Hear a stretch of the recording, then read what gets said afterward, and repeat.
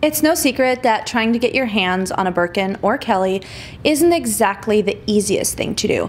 If I'm being honest, I think it's rather difficult, which is why we're touching on the subject in today's video.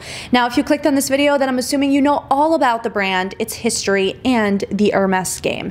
If you don't, I'll leave some videos linked down below that I find very informative and very helpful if you want to dive a little deeper. Because in today's video, I really just want to discuss the Hermes game, why people are so eager to be a part of it, and yeah, that's basically it. So let's go ahead and jump right into it. So what is the Hermes game? So basically, Hermes is not going to sell one of their bags to just anyone. And I'm talking about the Birkin or Kelly in particular.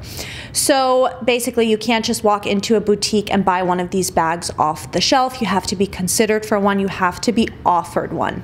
Sounds kind of wild, right?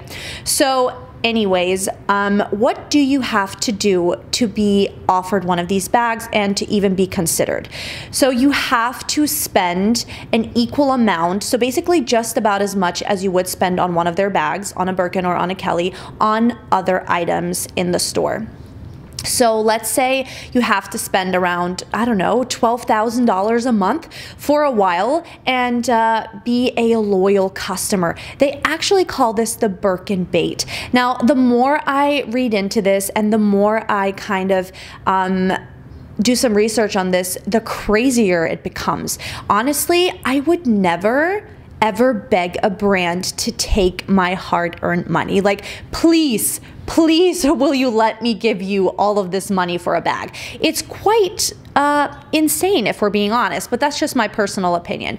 So yeah, I've also read that not every boutique is the same. So some boutiques might sell you a bag easier than others. So the whole thing is really a game.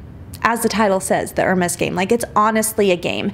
And so many people are willing to play this game. So many people are so obsessed with getting one of these bags. Now, the only thing I can come up with is that because it is so hard to get one of these bags, and because it is rather difficult, and because they are so expensive, I think maybe the appeal is that it represents status. Like, not everyone can have one of these bags. So, hey, look at me. I got my hands on one of these. Look how expensive it was. It's really kind of a society thing, I think. Like, how you appear to society and what other people think of you. So I guess if you are a person that cares about what other people think, then maybe that would make you be very, very interested in being a part of this whole situation. Now, obviously, there are people that really love the brand as a whole and that have always loved the brand and that have naturally shopped a lot with the brand and therefore have been offered a bag. I think that's different. I'm more so talking about the people who don't really have many items but want one of these bags, and so they're just spending a lot of money every month on things they maybe wouldn't even buy just to be considered for one of these bags. Do you know what I mean? Let me know what you guys think. Like, why are people so obsessed with this? I dove a little deeper and I did some research on the internet, and I found a thread that I want to discuss with you guys. So this is a person asking, "Hi, I've been a luxury buyer since I was in my teens. I've always been lucky to be able to buy whatever I want without worrying about the price. I'd never purchase something if I couldn't buy it in cash and completely be comfortable. I've recently started to be interested in Hermes. However, I feel like it's quite hard to get your hands on one of their items. I feel as if there's a reason that it is so difficult to get a Birkin or a Kelly. Do they only want to sell to extremely wealthy people?" I thought this was a good question. What do you guys think? Do they only want to sell to wealthy people? I don't know. But anyway, she asked that. And then she continues and says, "How much does one need to make to start shopping at Hermes? Does it even make sense to start a relationship with the brand if you're not ready to drop at least 10K every month to build a relationship?" Now, that is crazy that you're even having to ask those questions. You know what I mean? Like, I would only ever buy what I truly love and what I truly want. Like, I bought an Hermes ear cuff because, not because it's Hermes, but because, okay, maybe because it's Hermes, but because I liked it. I really genuinely liked the way it looked. And I hadn't seen anything like it. So it was kind of unique to me, in my opinion. And I do like some things from the brand. So I was like, okay, this is very nice. I like it. I bought it. I wear it all the time. I love it. I get so many compliments on it. Same with like their bracelet. I love it. I've had it for many years. I don't feel the need to get like 10 other ones in different colors, but maybe I'll get another one in another color. But my point is, I'm only buying things that I truly like. Like, to spend $10,000, I wouldn't even know what I would want to buy every month. Like, that is so excessive. That is so much spending. Like, imagine feeling pressured to spend $10,000 a month with this brand just to be considered for a bag. Like, that is absolutely wasteful. Like, who needs that much stuff? So anyways, so some people went ahead and kind of gave her some answers, and somebody said, I'd only buy something if I really wanted it. I see a lot of people playing this Hermes game and buying things just to appeal. I don't know, there's a typo. Just to appeal to the SA. That's another thing. I mean, they're making commission. So you spending that much money and they push those products on you, and you kind of feel like you have to buy all these things to be a loyal customer or whatever. I don't know. I just feel like there's other brands that value their customers a lot more, where you don't have to play this game. I don't know. Maybe that's just me. Someone else gave some good advice here. Someone said, honest advice, work your tail end off, save up everything you can, and go to the secondhand market.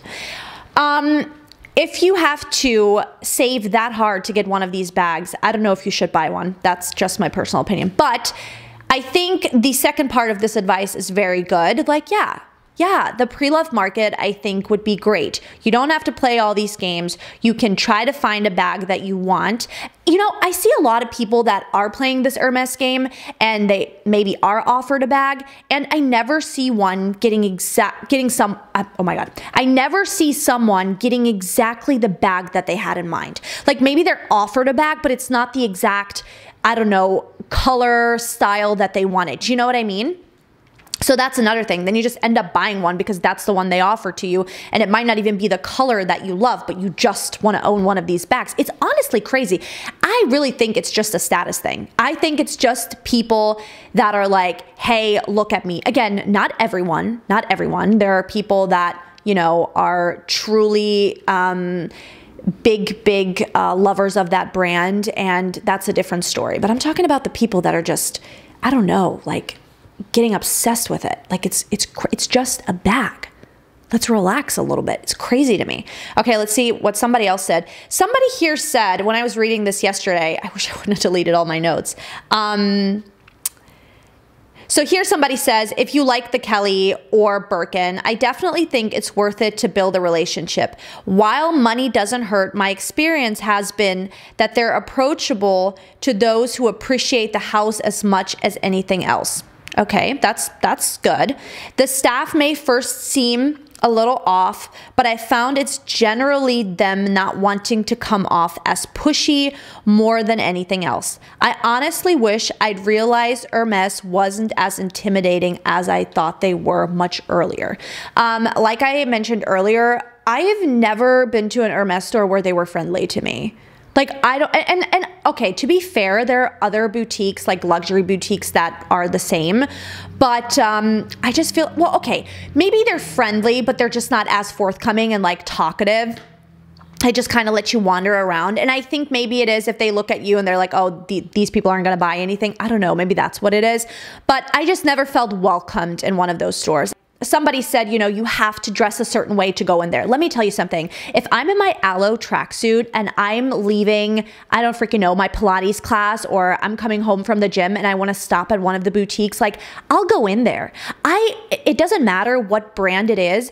I will not dress a certain way just to go into the store. Like, you will not catch me getting dressed up to go to Gucci and buy the Gucci shoes that I want. Like, no, I'll walk in there as I am.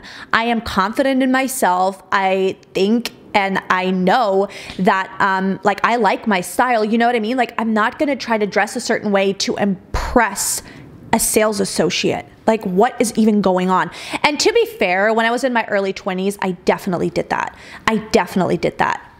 But now, like, no, why would I do that? No, I'm not doing that. Okay, here somebody says, I think if you have enough disposable income to buy 3 Birkins, for example, then you have enough to buy a Birkin. Most stores, not all, require you to spend some before you become offered a bag. Most people say that the number is along the lines of 1 to 1, sometimes higher or lower depending on the bag. So if you are comfortable buying some things you actually like or maybe not even need in the store, you are all well on your way. Be nice, respectful, courteous. That will get you a long way. Find someone you'll vibe with, and that's all that matters. So again, it's literally like playing a game. I hate playing games like relationships, anything like that. Like I hate playing games. Let's just say what we want, get what we want, and be done with it. And if it's not for us, it's not for us. Like, why are we doing this? So I just find this very interesting. I would love to know what you guys think. Here, somebody else said, if you can comfortably purchase a few Birkins a year, then what are you concerned about? Don't want to spend $5K or so a month, but still wanting a Birkin ? Maybe look into the resale route. It's not, and it's not about not wanting to spend $5K a month. I look at it differently. I think it's feeling the pressure that you have to spend that much money every month, even if you don't want anything. You know what I mean? Like, I don't have anything right now that I would want from Hermes. And maybe there's another month where I'm like, okay, I want another bracelet and maybe, I don't know, a scarf or something. But like to buy stuff solely to build up some kind of relationship, to build up money that you've spent there is insane. Like only buy something if you love it. Buy something, like if you're honestly going to love spending $10,000 a month and you're gonna love everything that you buy, okay, that's different. But just spending money to appeal and to be offered a bag, just buying things to buy things with no purpose, it's wasteful. It's absolutely a waste of your money. It's a waste of your time. It's like, go to another brand that will be happy to take your money and give you the bag that you want. That's just my personal opinion. That's my personal opinion. I would never be caught playing this game. Yeah, I would never, ever be like, here, please take my money. Like, imagine that. It's literally what you're doing. You're begging a brand to take your money. If they don't want it, okay, that's fine. Yeah, if you really want a Birkin or a Kelly, go the pre-loved route. Make sure that it's authentic though. Go the pre-loved route. Yeah, why not? I don't think there's anything wrong with that. I think that's actually great. So anyways, that is it for today's video. Let me know what you guys think and I'll see you guys in my next one. Bye. Mwah.